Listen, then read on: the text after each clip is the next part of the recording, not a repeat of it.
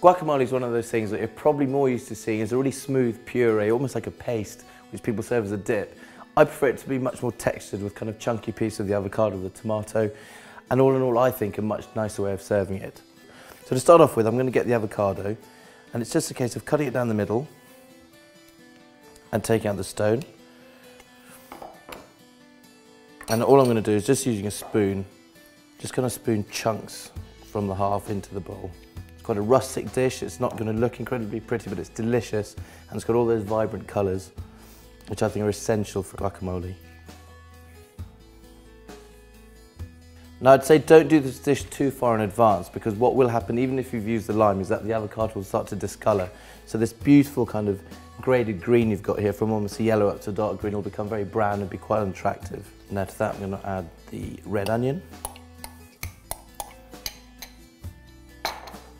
And some chilli. What I've done is I've got one chilli which has been de-seeded and chopped, but I also want that fiery kick from the actual seeds. So I'm putting one extra chilli with the seeds still in it. Just chop that finely. Straight in with that. And now using these lovely ripe tomatoes. So again, I want this quite nice and chunky, so I'm not going to cut these very small, maybe into 8 beautiful ripe tomatoes. There we go, so in with the tomato.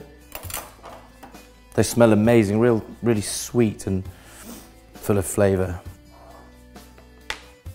Now coriander. I really like coriander, so I'm going to put a good handful of this in there. You don't want to chop it too finely, but also it's quite a delicate herb, so try and cut through it just once. Don't run the knife back and forth through it, because it'll tend to bruise the coriander.